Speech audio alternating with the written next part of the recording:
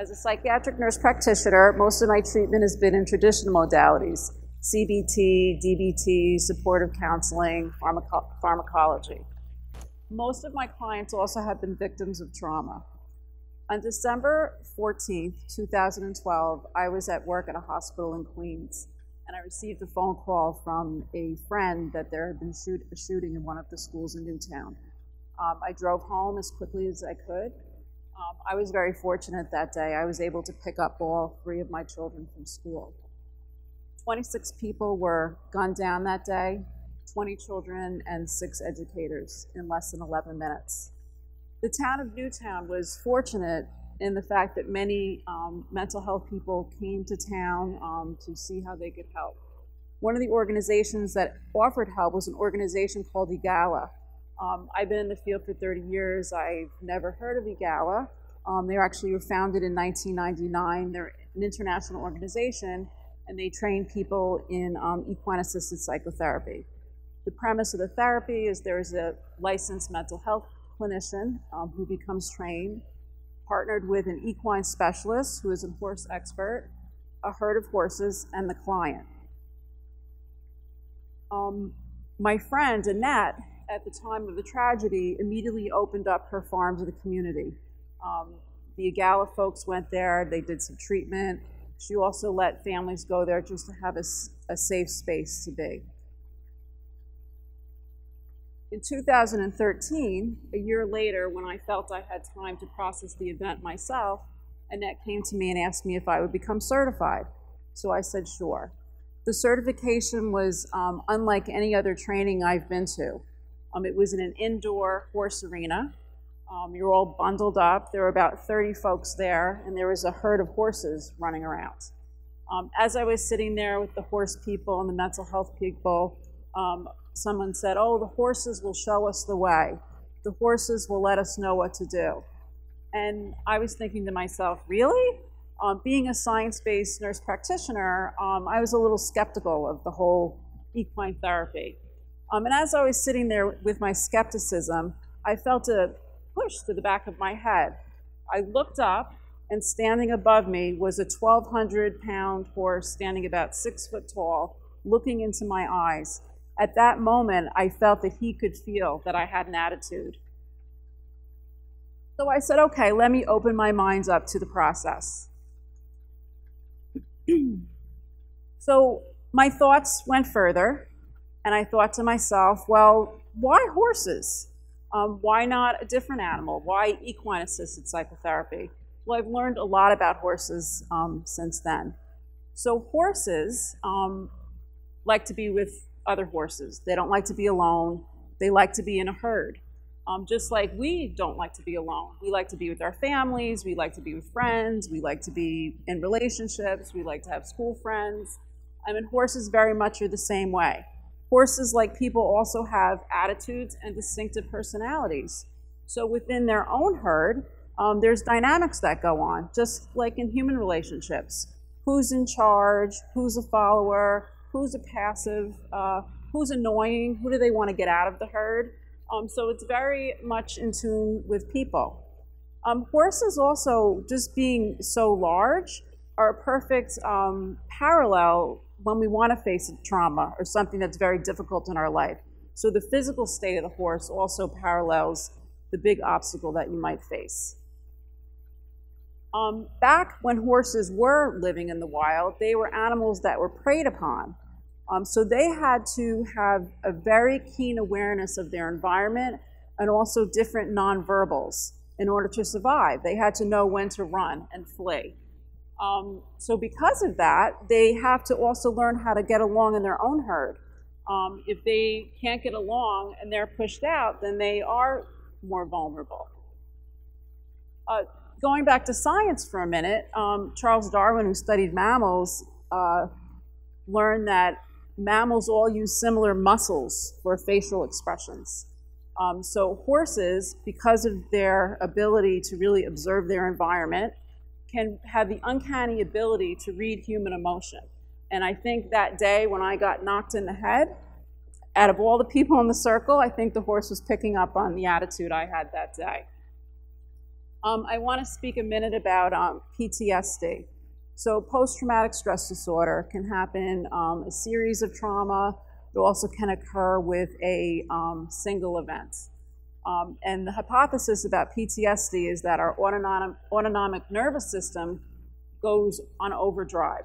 So we have that fight or flight response that I think everybody is familiar with. Everyone's had an experience in their life where they had that intense anxiety.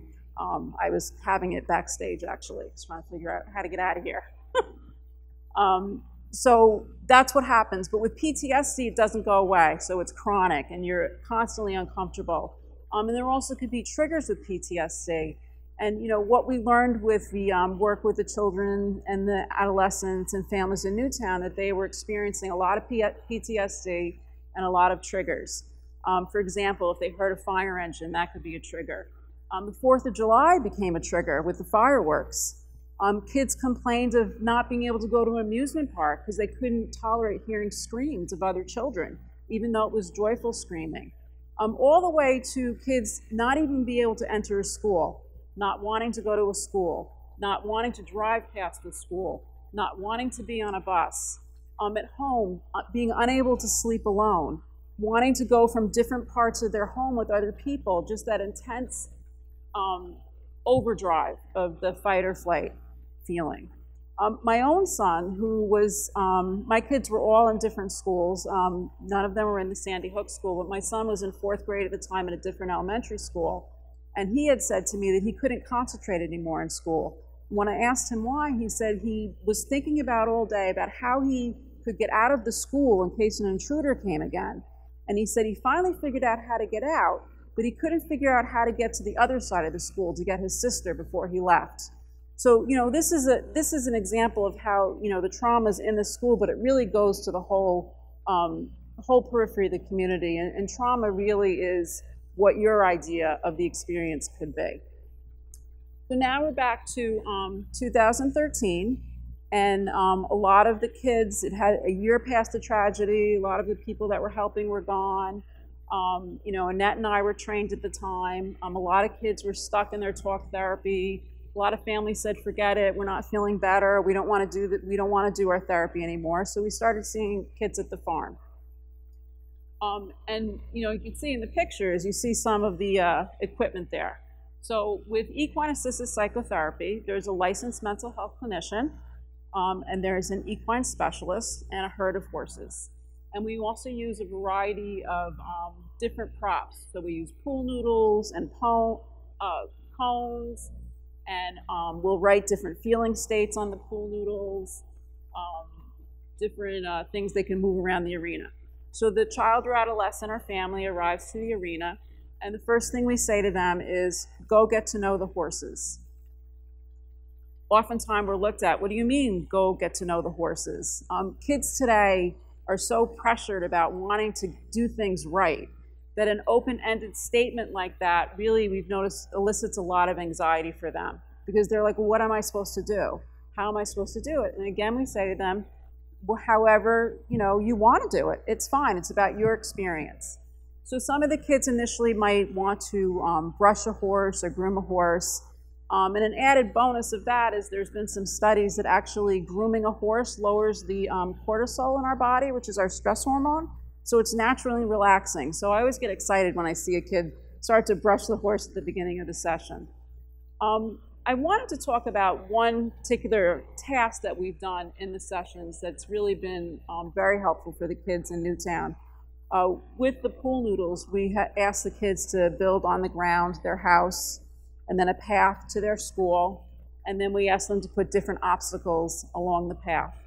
And then they're told they have to take the herd of horses to their house, down the path, and to the school over the obstacles. Now, since horses mirror human facial expression, our body language, how we're feeling, the horses will mirror what's going on with the kid. So if the kid is anxious about going to school, they're not going to be able to get that horse down that path, that noodle path. Those horses are not going. So it really elicits a great opportunity for the child then to process what their own obstacles are. So when the child is anxious, the horse is anxious. If the child starts to feel better and empowered, the horses feel empowered. So it's a very remarkable feeling for the child. For the first time, many of the kids were able to talk about what they heard, saw, and felt the day of the shooting. So for them, it was really transforming. I want to talk about a particular horse. I think was in one of the slides you've seen. He's with a little girl. His name is Willie. I want to give him a shout out tonight. He's missing an eye. He had gotten an infection, and the eye was removed many years ago. And he's turned out to be one of the favorite horses of the children and the teens.